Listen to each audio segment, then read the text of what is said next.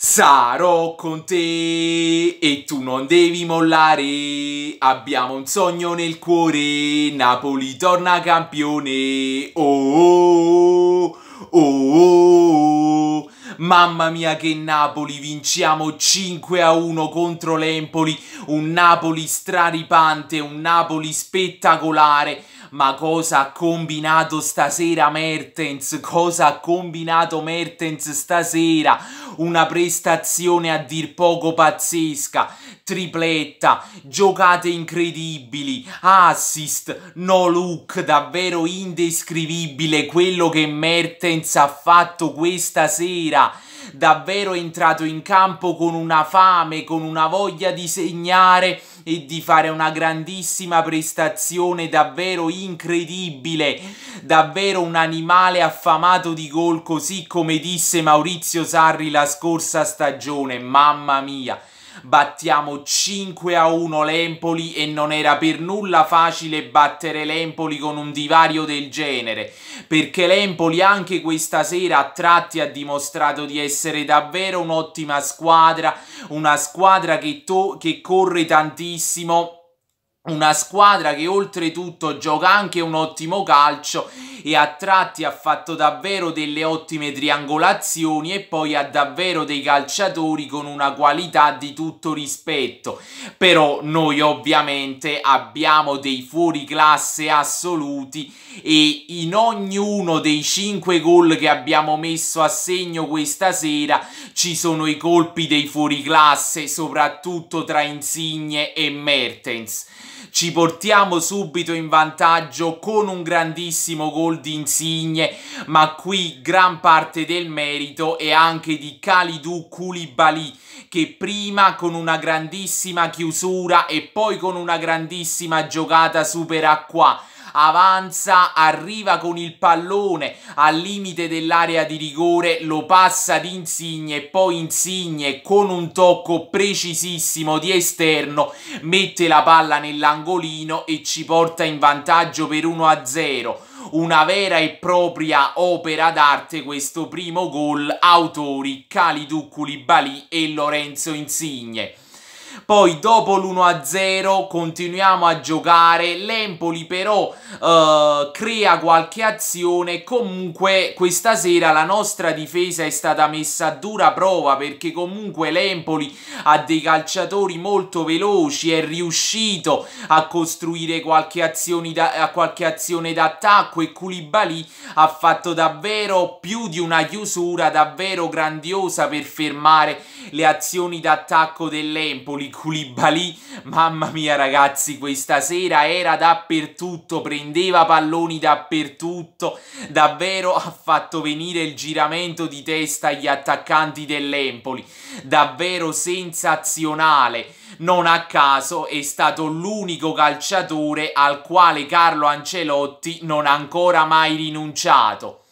E comunque la formazione iniziale di quest'oggi è stata ovviamente un 4-4-2 con Karnezis in porta, in difesa come terzini Malquit a destra ed Isai a sinistra e i centrali Maksimovic e Koulibaly, e oltre a Koulibaly ottima partita anche da parte di Maksimovic in fase di copertura, che quindi continua il suo davvero ottimo periodo di forma.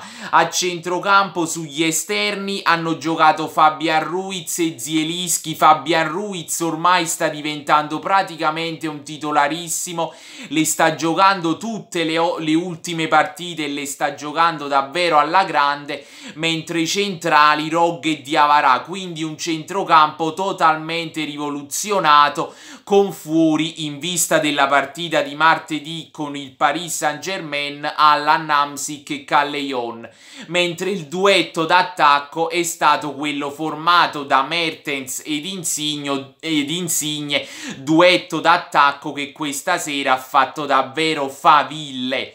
Poi troviamo il gol del 2-0, grandissima giocata di Insigne, con questa giocata Insigne serve Mertens avanza e con un tiro angolato rasoterra dalla distanza mette anche lui il pallone nell'angolino e segna il gol del 2-0.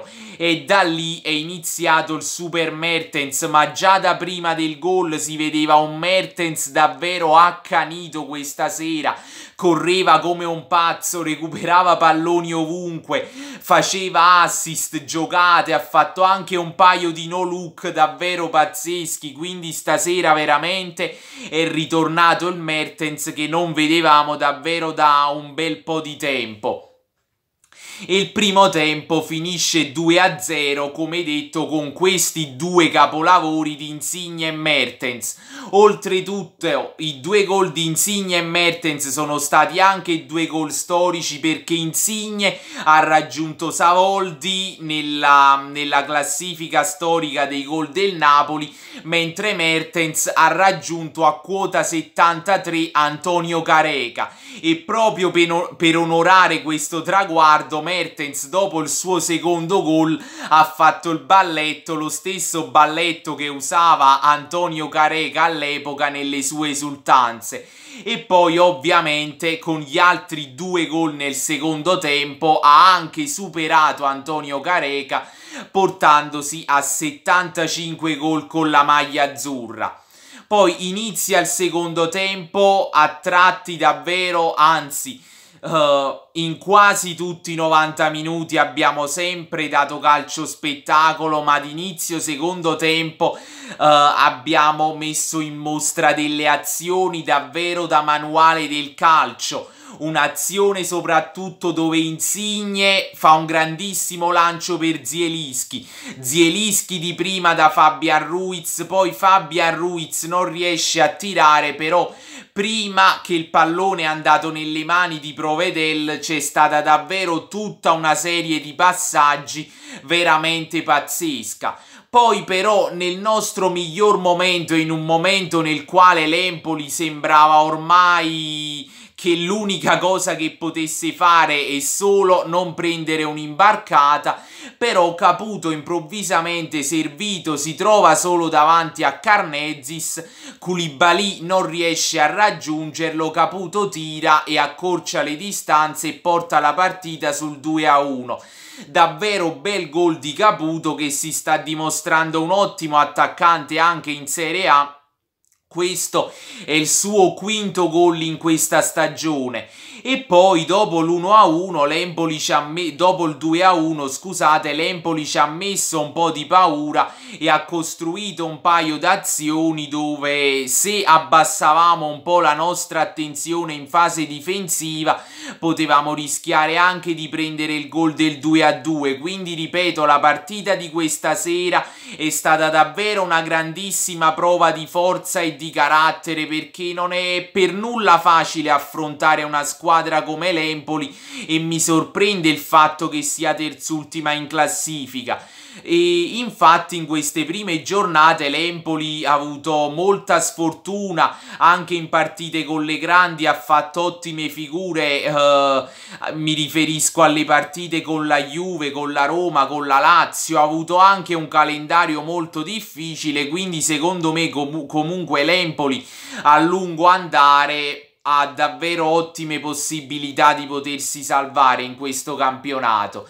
Però poi per fortuna, mettiamo subito le cose a posto, entrano Callejon ed Allan al posto di Rog e Fabian Ruiz, e proprio subito dopo questo doppio cambio troviamo il gol del 3-1 e nell'azione si rende protagonista anche Callejon, assist per Mertens, e Mertens con un tiro a giro di prima fantastico segna il gol del 3-1, un gol che non so come definirlo, un gol ma proprio è riduttivo definirlo fantastico un gol del genere, un tiro a giro che era anche una mezza palombella, davvero fantastico questa sera.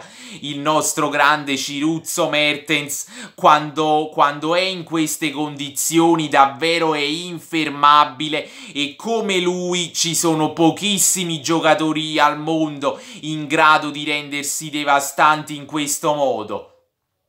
Poi troviamo anche il gol del 4-1 nel finale, il gol del 4-1 e del 5-1 sono arrivati entrambi nel recupero. Nel gol del 4-1 ancora una volta protagonista CIRUZZO Mertens, grandissimo assist d'esterno per Milik. Qui oltretutto Mertens anche molto generoso perché poteva benissimo anche tirare lì, però ha deciso di passarla a Milik, e qui Mertens ha dimostrato anche il suo grande essere davvero un calciatore molto generoso, perché ricordiamo che ha fatto un assist del genere a un calciatore con il quale lui si gioca il posto da titolare.